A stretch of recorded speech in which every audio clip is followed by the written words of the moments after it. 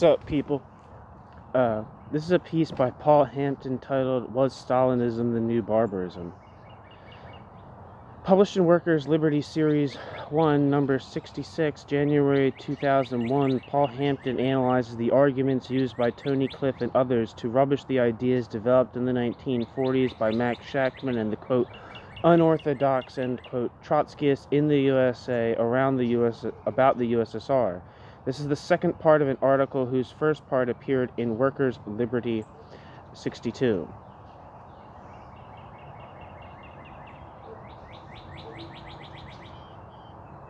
I don't know what the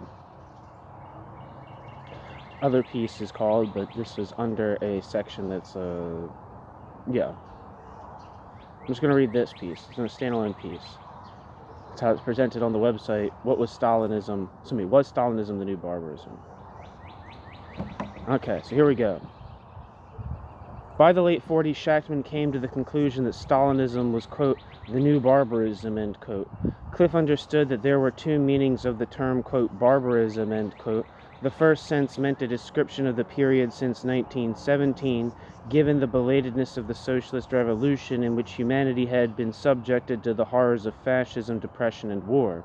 Shachtman describes Stalinism as, quote, totalitarian or bureaucratic collectivism, a regime of modern barbarism, modern slavery, permanent police terror, and super-exploitation, end quote. Echoing Trotsky's verdict in 1939 that, quote, fascism on one hand and the degeneration of the Soviet state on the other outline the social and political forms of neo-barbarism, end quote. Trotsky also said Stalinism was politically worse than fascism, but that was before, I don't know if he'd still say that after Barbarossa and the Holocaust, but the point remains. Cliff didn't dispute this use of the word, but directed his fire at another meaning, which made barbarism a particular stage in history. Quote, when Marx spoke of the, quote, common ruin of the contending classes, end quote, as in Rome after slave society disintegrated, it was associated with the general decline of the productive forces. The Stalinist regime, with its dynamic development of the productive forces, certainly does not fit this description. Barbarism in Marx's concept meant the death of the embryo of the future in the womb of the old society. The embryo of socialism in the body of capitalism is social, collective, large-scale production, associated with it the working class.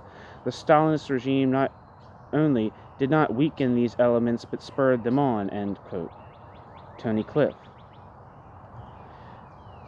The quotation is further confirmation that Cliff agreed with, quote, orthodox, end quote, Trotskyism that the Stalinist bureaucracy was progressive, or at least the most progressive development of capitalism, capitalism's highest stage, because the Stalinist bureaucracy developed the productive forces. Cliff was miffed with Shachtman largely because Shachtman moved away from that view. But what did Shachtman really mean? Shachtman did not deny some development of the productive forces nor the potential of the Russian working class. Shachtman was trying to fit bureaucratic collectivism into the broad epochal scheme laid down by Marx, but remained within the parameters laid down by Trotsky in 1939. Stalinism was either part of the epoch of the transition to socialism inaugurated by the 1917 revolution, or it represented the collapse of civilization, i.e. barbarism. Sorry, that was a quote. There wasn't a quotation at the beginning. Quote, Stalinism was either part of the epoch of the transition to socialism inaugurated by the 1917 revolution, or it represented the collapse of civilization, i.e. barbarism, end quote. Perhaps Shachtman was ultimately mistaken in conceiving of Stalinism as the new barbarism, but Shachtman was at least conscious of the origin of this error. Cliff, not the error itself.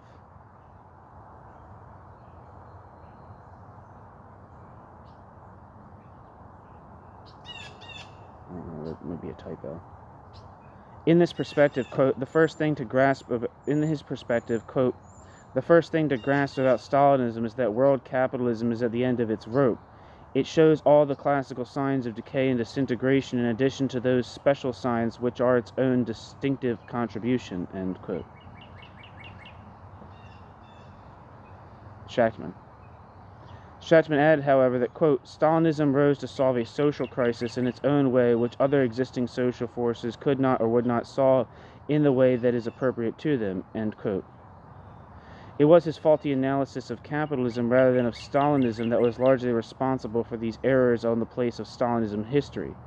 Nevertheless, Shachtman exhibited great insight into how to formulate the answer. Quote, Trotsky himself once derided as, quote, pseudo-Marxism, end quote, the point of view which confines itself to historical mechanisms, formal analogies, converting historical epochs into a logical succession of inflexible social categories, feudalism, capitalism, socialism, autocracy, bourgeois republic, dictatorship of the proletariat.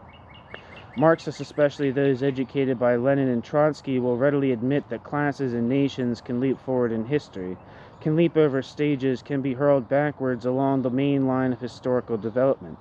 But in speaking of Stalinist Russia, they will obdurately refuse to acknowledge that history, quote, permits, end quote, side leaps, mongrel social formations, unique contributions, leap forward, yes, thrust backward, yes, leap sideways, no.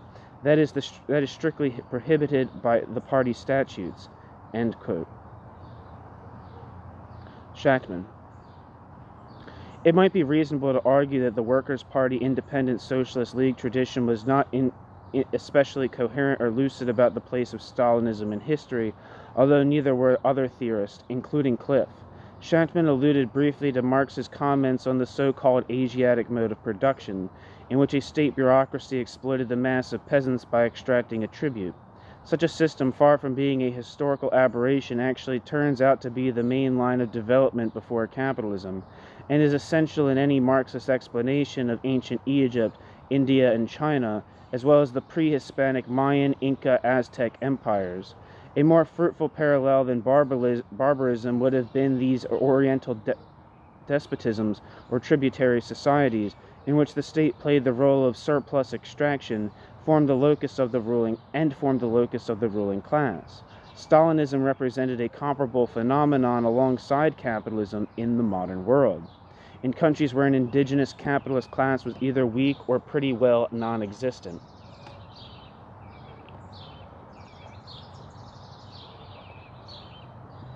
The substance of Cliff's criticism is also sheer nonsense. Contrasting Shachtman's inconsistencies with, quote, Marx and Engels' analysis of capitalism, bracket where, and bracket the fundamentals, the place of capitalism in history, capitalism's internal contradictions, etc., remained constant from their earliest tackling of the problem until the end of their lives, end quote. Cliff. They were studying a social formation that had existed for centuries, and a society about which bourgeois writers had already produced mountains of material, both theoretical and empirical, in which they could build. For Trotsky and Trotsky's followers, the situation was completely different. The phenomenon had only just evolved, and studies of its nature and development were still extremely limited. Nor is it true that Marx and Engels' conception of capitalism was born fully formed. Witness the developed understanding of surplus value and the distinction between labor and labor power. Cliff preferred the safety of familiar words and the illusion of ideological rectitude to search for the real contradictions and movement of Stalinism. New section. What is the historical function of the Stalinist bureaucracy? Cliff had given the bureaucracy the function of a historical surrogate for a normal bourgeois class, suggesting a view of its stability and longevity not shared by other theories. Shachtman had characterized the bureaucracy as a class without a past or future. It had arisen at a particular conjuncture after capitalism had been overthrown in 1917, but the failure of other socialist revolutions had left the USSR isolated. Shachtman borrowed this limited rationale from Trotsky, who had written, quote, "The historical justification for the very existence of the bureaucracy is lodged in the fact that we are very far removed from socialist society," end quote. As a class without a future, Shachtman wanted to distinguish it from other ruling classes in history of greater power and durability. The bureaucracy could not solve the social crisis any more than capitalism could. Only the working class had this capacity. The historical development and limits of Stalinism were defined by the belatedness of the international socialist revolution. Shachtman, having sloughed off Trotsky's name tag in 1940, continued to apply the theory which Trotsky had developed in the late 30s. Joseph Carter and Hal Draper were more innovative, utilizing Christian Rakovsky's insights and Trotsky's more critical political economy from the early 30s. Carter had understood the inherent limits of the system from the beginning, writing in 1937 that, quote, the progressive role, end quote, of the bureaucracy was exhausted and that, quote, economic disorder, dislocation, and crises are now the rule rather than the exception, end quote. Draper later developed the theory of bureaucratic collectivism, defining the driving force of the system as, quote, the contradiction between, 1, the absolute need of the economy to be planned, since in a statified economy, only the plan can perform the role in society which under capitalism is the function of the market and market relations. 2, the impossibility of workably planning a modern complex society from the top down under conditions of bureaucratic totalitarianism, end quote. Hal Draper. This gave Stalinism a very definite lifespan, both in terms of its economic potential and its liability to social change. To social challenge.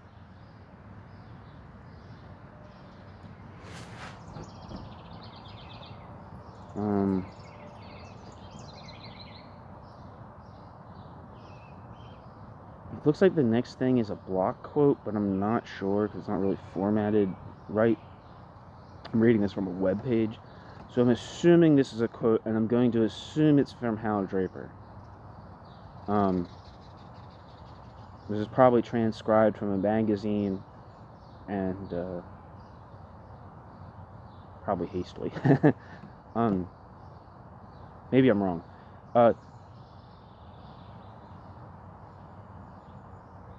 Maybe it isn't a quote. I don't know. I'm just going to read it. To denominate Stalinism as a social system does not confer on Stalinism any determinate lease of life, nor any historical era of existence. History does not give social systems any uniform term.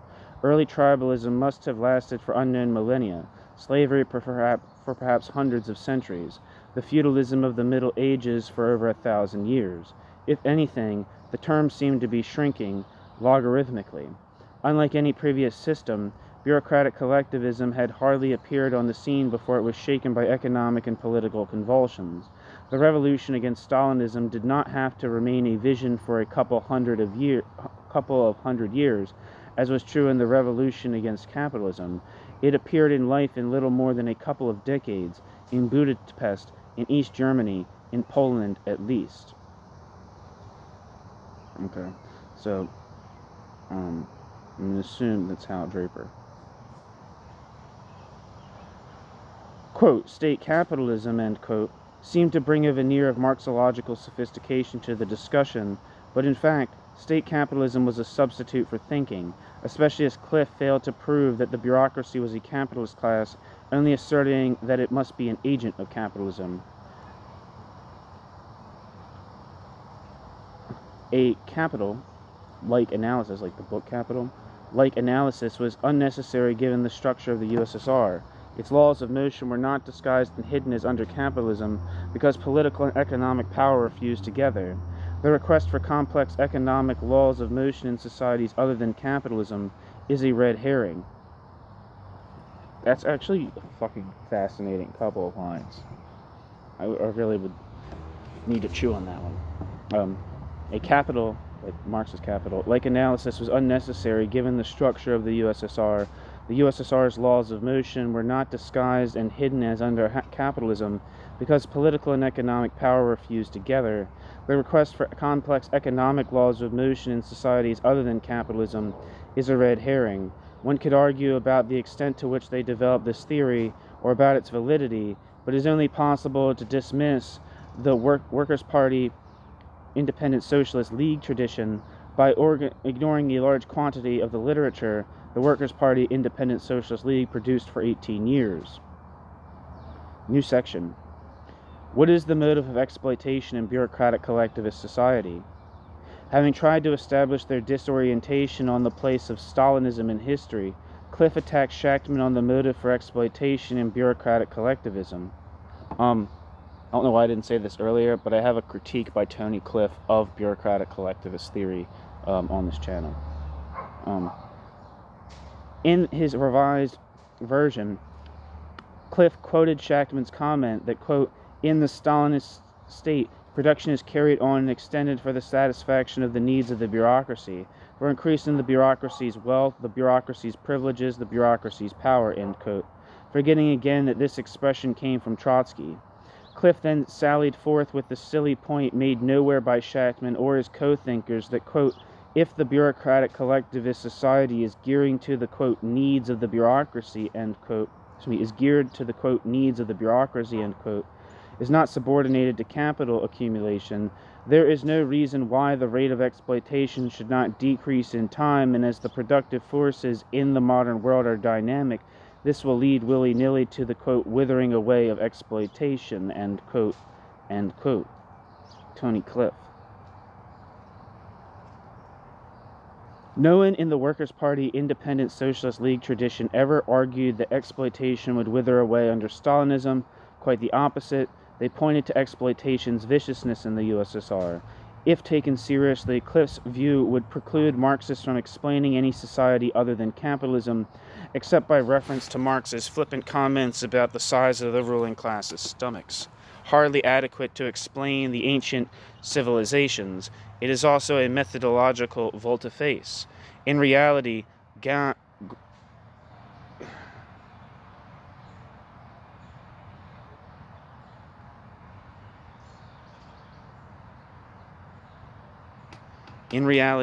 and Marxist theory, I don't know, that's a typo, I think.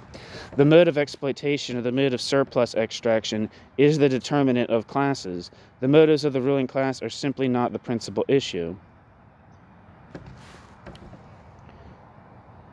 New section. What are the class relations under bureaucratic collectivism?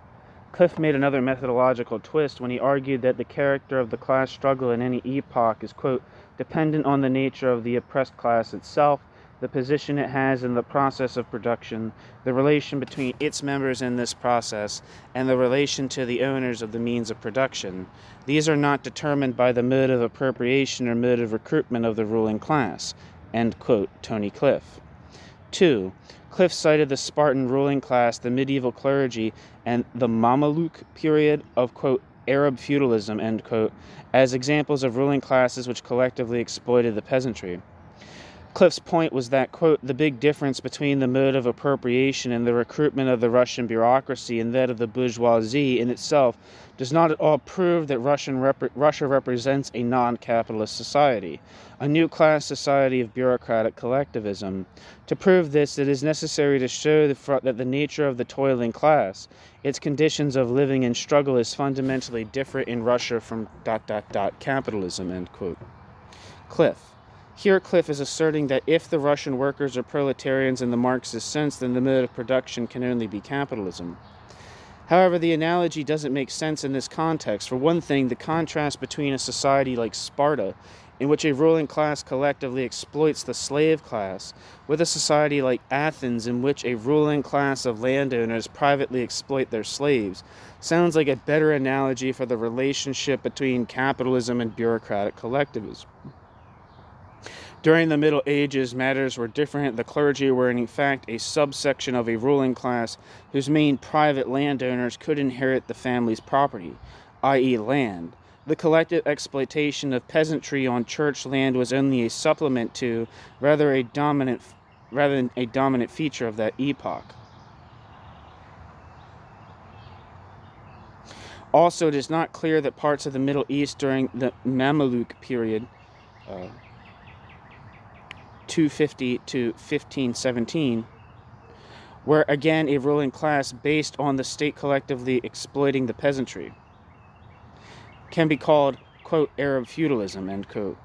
Cliff introduced examples which served only to muddle the issue and rested his case on the false assumption that if the basic exploiting class was a peasantry, then it must be feudalism. In reality, peasants were exploited in different ways in pre-capitalist societies, by paying rent, by paying a tribute in tax or in kind, and also by compulsory military service. What these matters were of principle That these matters were of principal concern for peasants is witnessed by the extent of peasant revolts throughout the world, some facilitating the downfall of rulers and of whole civilizations. Cliff's point, that it makes no difference to the direct producers how the ruling class appropriate their product, is simply wrong. He is concerned with establishing by analogy that the Russian workers can only be exploited by a state capitalist ruling class, then engaging with Shachtman's real views. New section. What is the nature of the working class in Russia? If Cliff failed to make an impression on historical matters, then Cliff certainly felt on stronger ground when he raised the question of the nature of the Russian workers. Cliff had seen in the New International the term, quote, slave labor, end quote, used loosely for the Russian working class. Trotsky, too, had called them, quote, semi-slaves, end quote. Shachtman, said Cliff, had tried to avoid the conclusion that the Russian workers were not real proletarians, but denied that a labor market existed in the USSR and claimed that slave labor was the, quote, basic factor of production, end quote.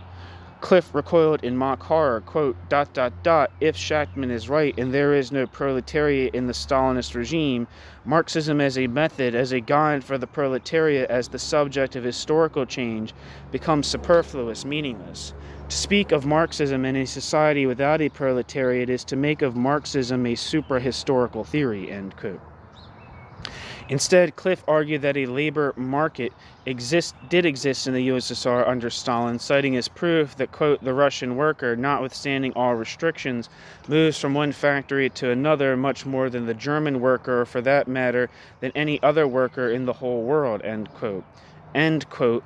All the factories producing tanks and aeroplanes, machinery, etc., were run on wage labor, end quote. Cliff.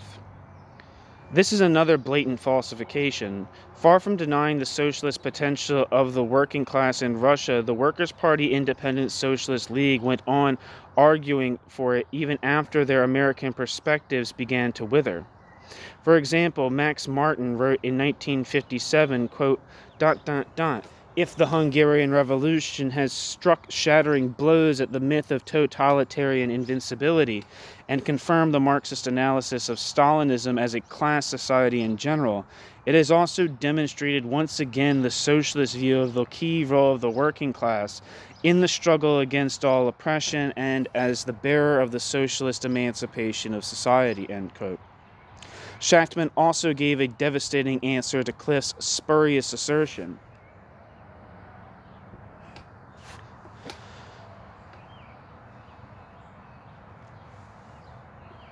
Quote, the modern Stalinist bureaucracy has to its credit the development of an industrial basis for the socialist reorganization of Russian society, ... This development has been grossly overrated, for Russia is even today far behind the advanced countries of capitalism.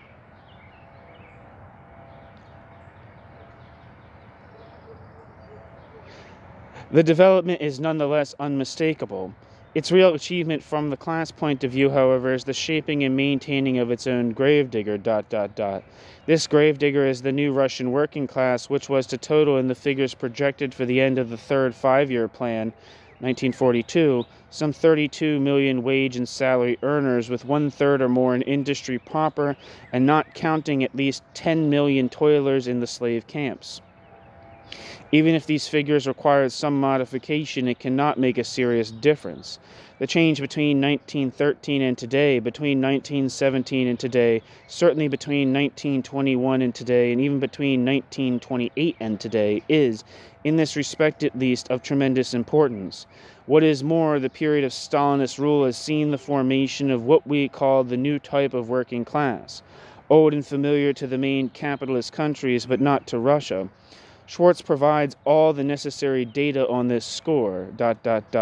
Today, the process of developing a modern working class without rural ties is all but completed in the Soviet Union, end quote.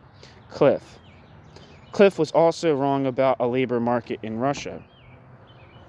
Cliff confused the movement of labor with a market for the buying and selling of labor power.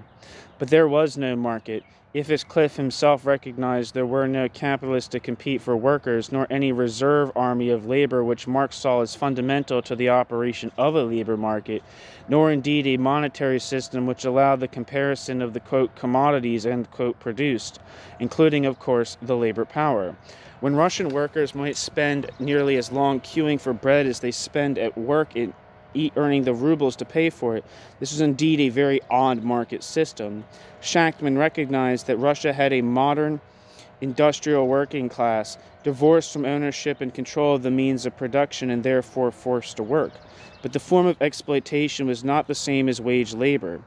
The surplus was extracted by the state and the state rationed, quote, planned, end quote, its use, including distributing the means of consumption. Within this system, slave labor played an actual or potential role in coercing the proletariat to work. From this class structure, the workers derived their interest and their power to overturn the system and replace it with socialism, but what they lacked was the space to develop self-conscious politics and the organization to do so. The end. It says part 3 of this article will deal with Cliff's arguments on the nature of the communist parties. I'm going to read the note. The article is over, so you can click out if you want.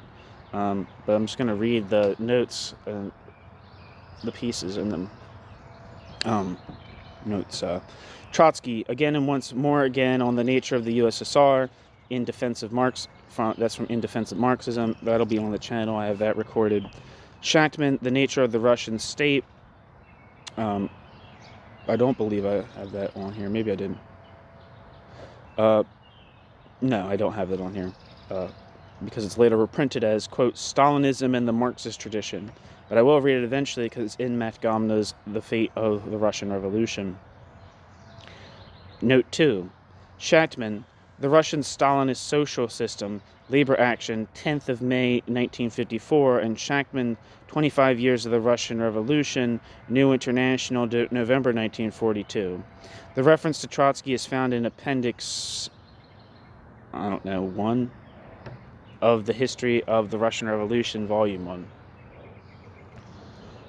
Note 3.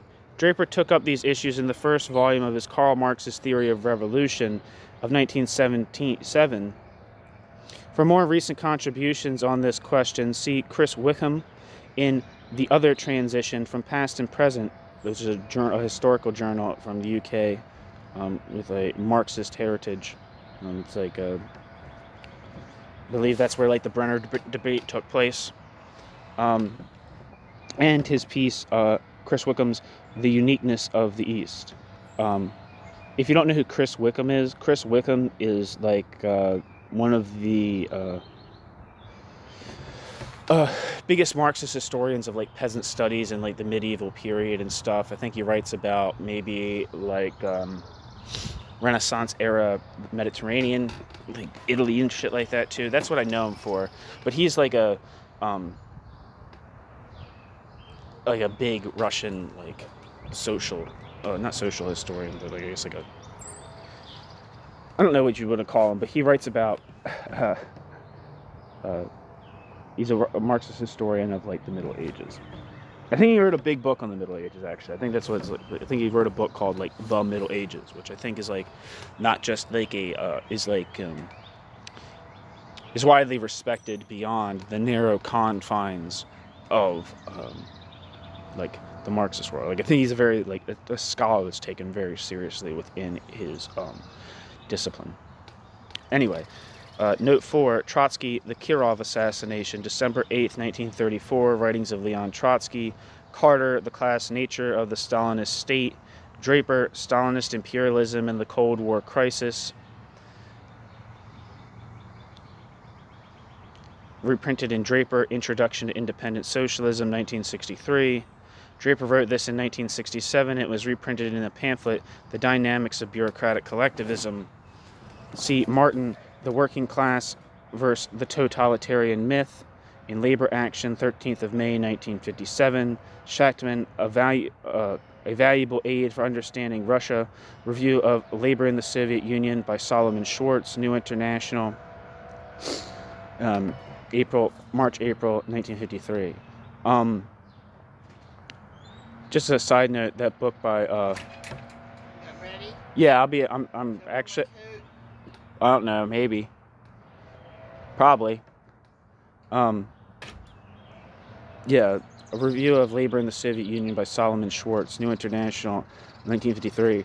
I think that this book, the Solomon Schwartz book, Labor in the Soviet Union, I think, even though it's really pretty old, like 1953, I think it's still taken pretty seriously as like a starting point for analyzing labor history in the Soviet Union. Like, I'm pretty sure if you listen to the things that I have on here from, fuck, why is his name blanking on me?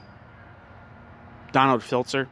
If you look at especially the ones that he has that I've read that are from like the handbooks of the history of communism, his piece in his further reading section of that, like the bibliographical essay that's at the bottom of that chapter, he recommends this book as like a good starting point. So that just kind of speaks to it's like I should read it myself. And it seems like if it's getting valuable praise from Max Shachtman and valuable praise from Donald Filzer, two people whose knowledge on this subject is vast and deep, it should be worth reading on my own. Maybe I'll read it eventually on here. But thanks for listening.